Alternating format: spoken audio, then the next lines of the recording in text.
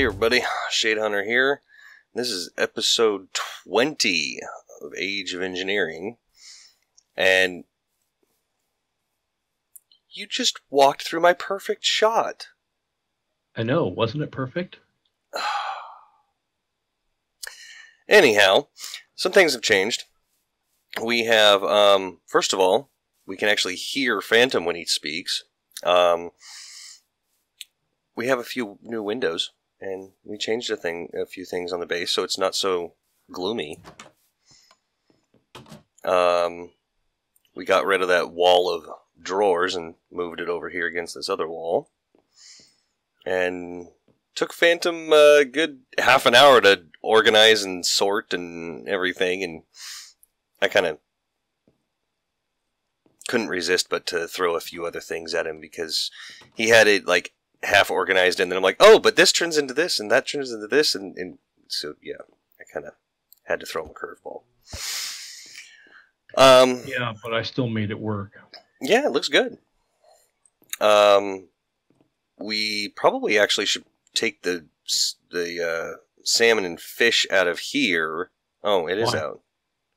So we have more space for other things in here. Oh, you mean out of the other room where it isn't anymore? Oh. Yeah, I see that. It's already gone. I already took it out of there. But it's just not unlocked and cleared. Oh, let me take care of that real quick. Then you can just lock the drawers back, and then when we find something to put in there, it'll automatically take it from us.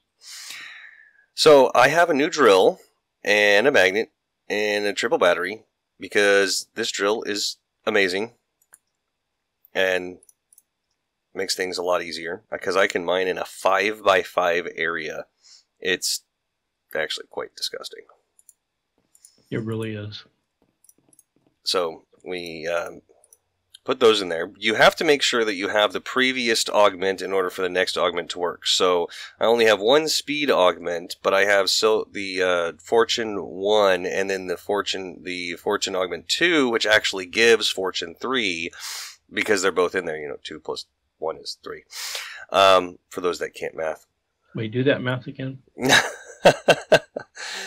And then the drill augment 3x3 and then the 5x5. And this thing, I mean, it's not super fast, but it's pretty nice. I'll demonstrate this real quick just by digging a hole real quick. But I really don't want to keep this stuff, so I'm going to avoid the dirt that I pick up.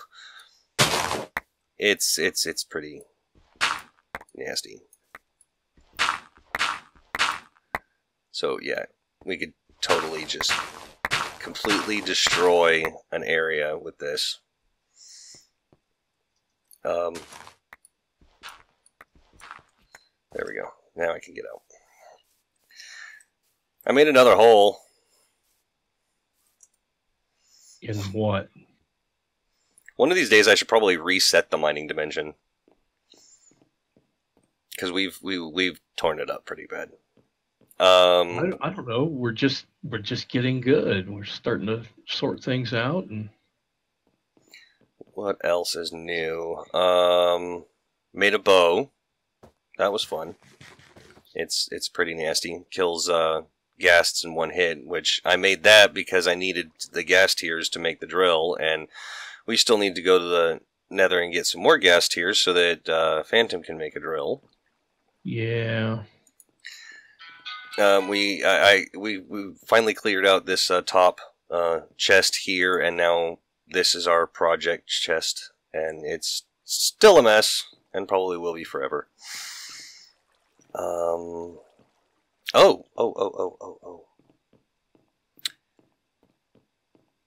Gotta show off the trophy room. Oh yeah. Yeah, that's good. We got that. Yeah, Phantom's got all his trophies over here, and I've got mine along here. I made these water mills from Extra Utilities for grid power.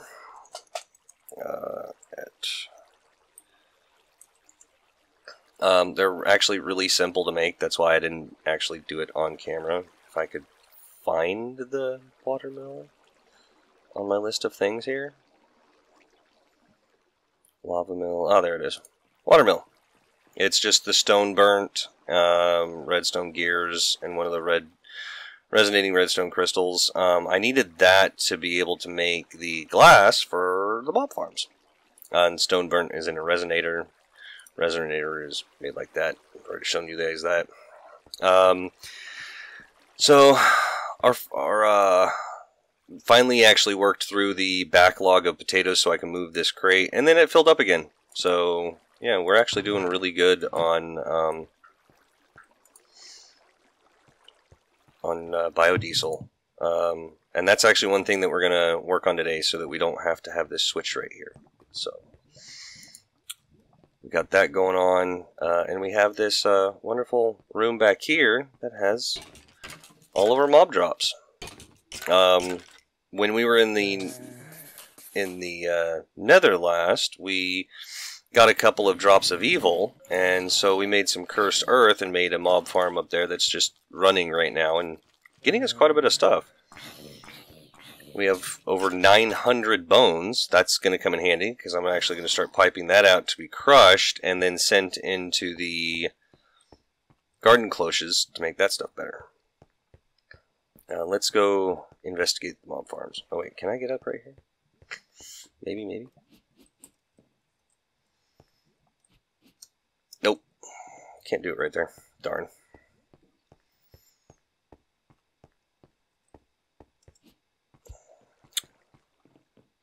And I didn't see the need to show us build these mob farms on camera. It's a generic 9x9 mob farm. This one and the blaze spawner are not dark because they don't need to be. We just hit the buttons and they spawn. You can see the little flames in the middle of the room, and there they are. And you hear the blazes over there dying. We actually had both of those running for quite some time.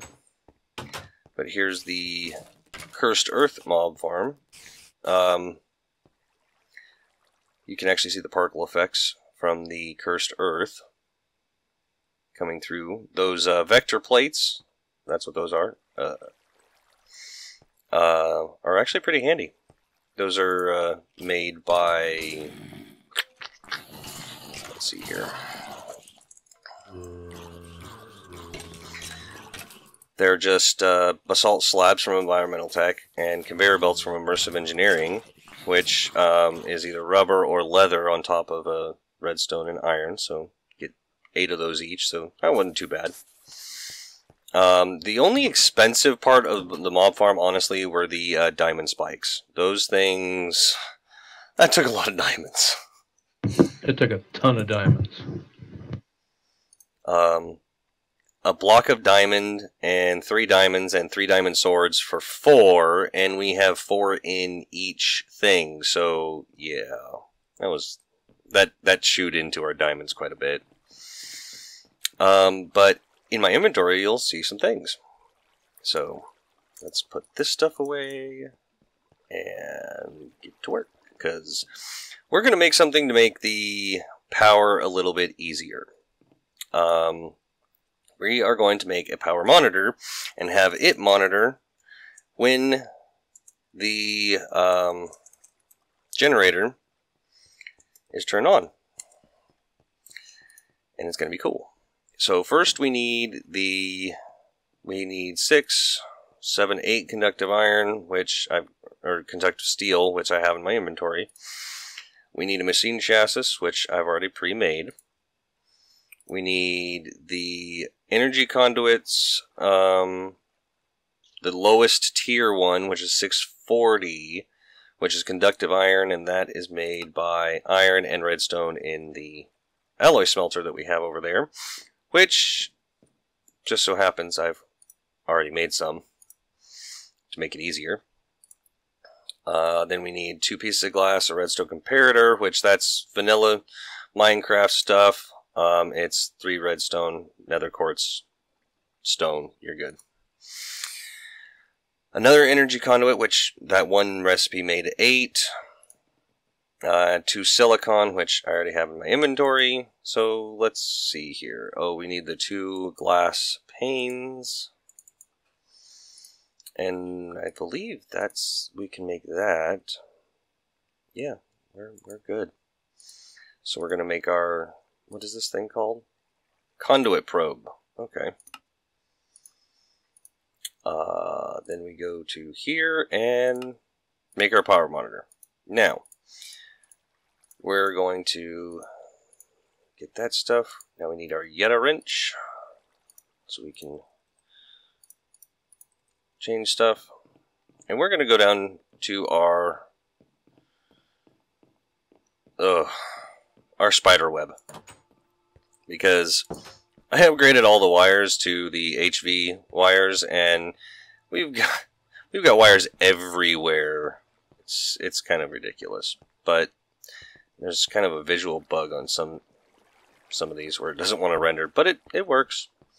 Passively, without the generator on, we're pulling in about 245-ish RF a tick, so we're okay. Alright, so we need... This thing is going to need power, so I don't think it needs much power. So what we're going to do is, we'll use the big ones.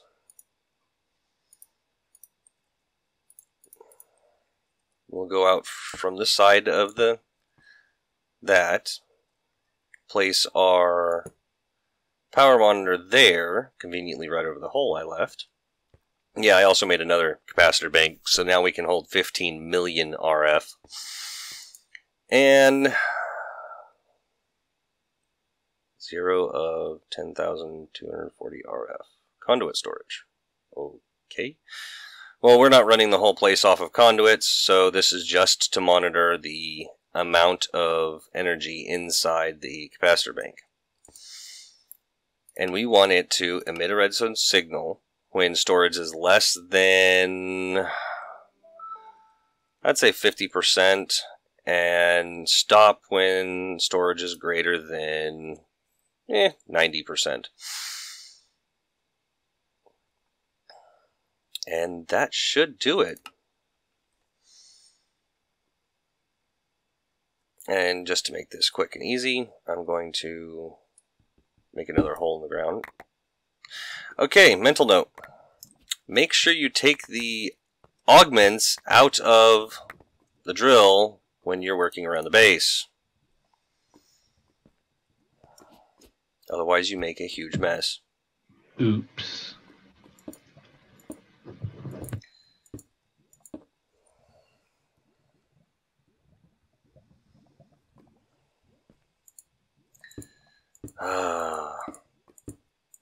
It's okay, it's not the first time I've done it.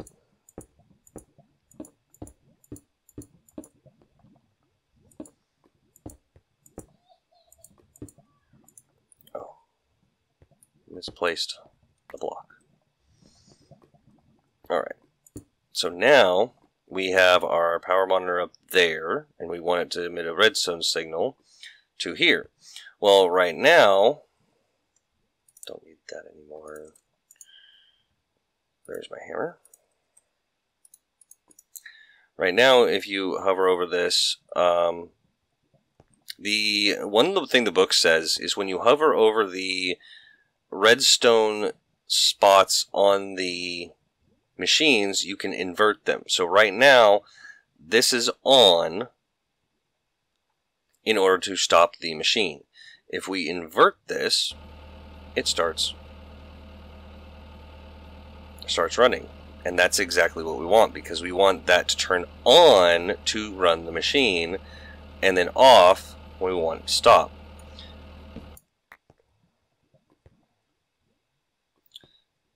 And so now, if we invert it, it'll stay on without a redstone signal.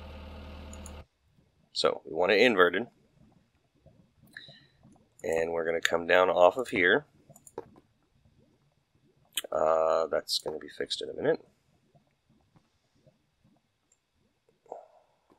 Really? There. And we'll just turn that one off. So now it just goes straight down and in. And that should work. Hey Phantom, where you at? I'm out here feeding the animals. Would you mind running in and turning on both power spawners? Sure. So with the way we have this set, once he turns that on, it should drop rather quickly, actually. And 50% should be around 7.5 million. And then this should kick on. Okay, so here goes the switches. Okay.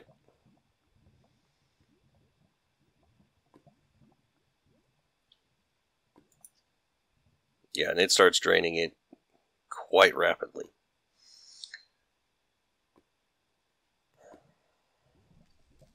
Well, that wasn't quite as fast as I thought it was going to be. Well, that's good.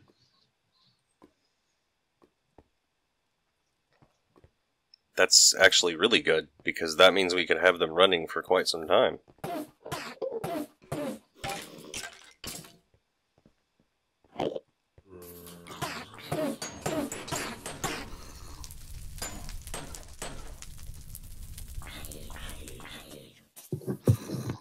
Alright, so when this gets closer to 7.5 million, we will be back.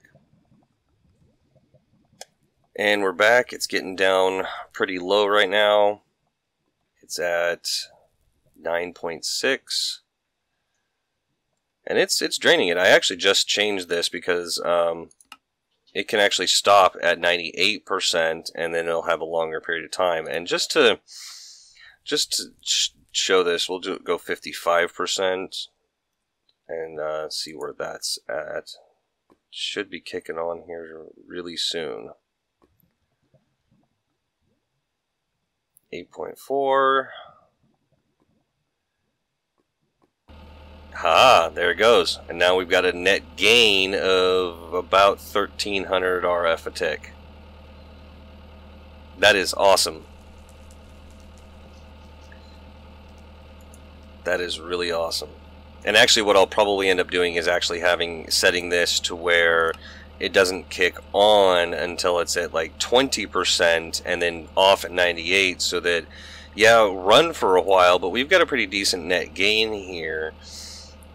But after a while, we could add another one of these and easily run the biodiesel, because if we're only running it when we need the power, then we won't have to necessarily keep up with it running with our machines here, because it's staying, this biodiesel is staying almost completely full. It's just flickering.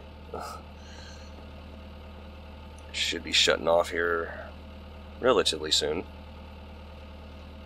Well, we'll tell it a little bit less, just so that we, oops. Yeah, it shut off because I messed with the numbers, but yeah, it actually works. That is awesome. Oh, and you shut off the levers, didn't you? Yeah, I did. Okay. I Awesome. figured we probably had seen what we needed. Yeah, so I'm actually going to set this at kicking on at 20% and turning off at 98%. Yeah, it'll run for a while, but that way we can actually, we'll be okay with that, because it'll be off for quite some time. That's awesome. Most of the time we probably won't be running both spawners at the same time. We'll be running either the Blaze or the Enderman, but both kind of drain it significantly quicker. But we're still getting Ender Pearls and Ender Heads and the Dimlets from the regular farm too, and it's no power needed. And we've even got filters on here. We've got one that's automatically trashing bows, cobwebs, sticks, potatoes, carrots, and we'll upgrade this to have more later. And we are ignoring the metadata so that all bows will be dumped in there. and anything extra we just pull out and go put in our other storage. But for right now, it's a good system, and what we're using for the collection of items is the ranged collector. Is this guy, and we have 3 of them out there behind each mob farm. So we're doing good. I'm going to get a couple other things set up, and we'll be right back. Alright, and we're back.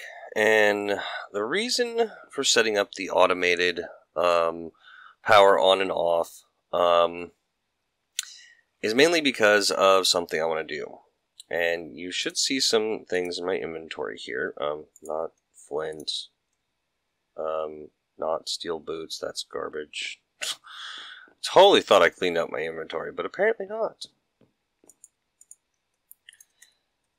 This Certus quartz can go away.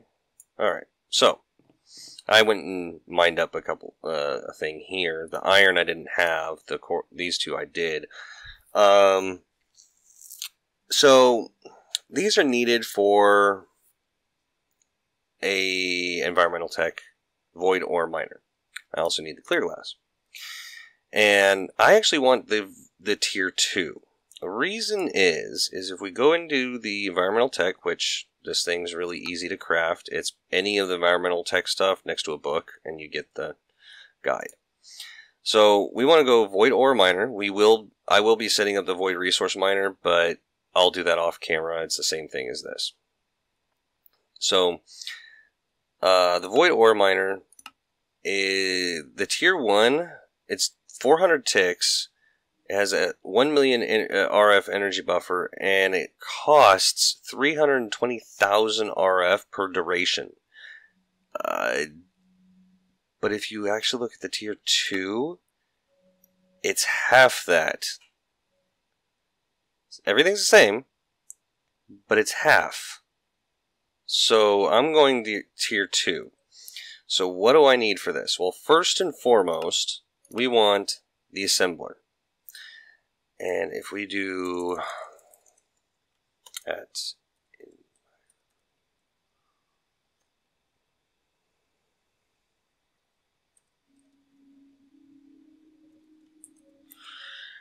we will see that this is not much to the mod, but it's a very powerful mod. So we want the assembler, which is going to be some type of structure tier item, tier block, plus 2 obsidian. Okay, so let's go grab obsidian. Oh, why is there 2? Why? I had more obsidian than that. Alright. Well, we may have to wait on this. But anyhow, so which one of these? It's this one. It's this one, this one, and this one. And it looks like we have the most of hardened stone, so we'll use it for our blocks. I think I'm going to need some redstone. So I'll grab a couple stacks of it. Maybe a couple diamonds. So, alright. So let's get this thing made. So we need a structure tier 2 for this. So we want structure tier 1, which I'm going to need electrical, steel, redstone, gold. Okay. Gold. And there is only 1 electrical steel left. Why? I made a bunch of that. Well, don't know where it went, but it went somewhere. So we get to go make some. Iron, silicon, coal powder. Into the alloy smelter you go. Luckily, I have a capacitor, so this doesn't take too long. But we are going to need 4 of them. And to get to the structure tier 2, we need vibrant alloys, which are made in the alloy smelter, which is an ender pearl and an energetic alloy. So we're going to need 4 of those. And we only have 1. Okay. 1, 2, 3, 4. And we need 4 inner pearls. 1, 2, 3, 4. And this assembler will make building this thing a lot easier. Okay, there's that many for now. And we'll just craft that up. Well, while we're in here, let's go ahead and get this one done. So there's one. We'll probably be making more later, because we want to go tier 2, so we're going to need the tier 2 hardened stone structure blocks. And you already saw how that is, and it's going to be Restonia, tier 1 block, 2 diamonds, and 4 vibrant alloys. So, what I'm going to do, after I get this built, this one thing built, oh, Restonia crystals. I only need 2. Yeah, we're running low on some things. So, what I'm going to do is I'm going to get all the pieces together, including the controller. And the controller is 3 tier 1, which is this, and 4 blocks of diamond, a clear lens, and a laser core. So, once I get these pieces together, then I'll come back and we'll get this set up and I'll show you how it works. So, I'll be right back.